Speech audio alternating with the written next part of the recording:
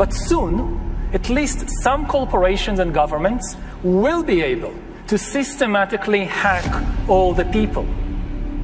We humans should get used to the idea that we are no longer mysterious souls.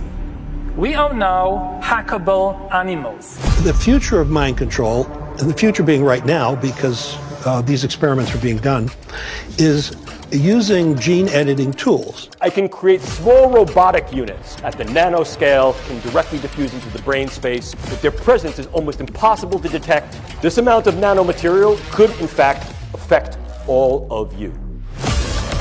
Read from the living brain and write into the living brain. There's a mysterious direct energy weapon that is being used, and it is causing permanent traumatic brain injury.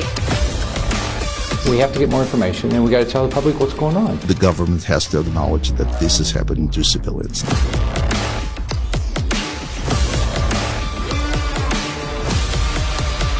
It's almost that science fact seems stranger than fiction.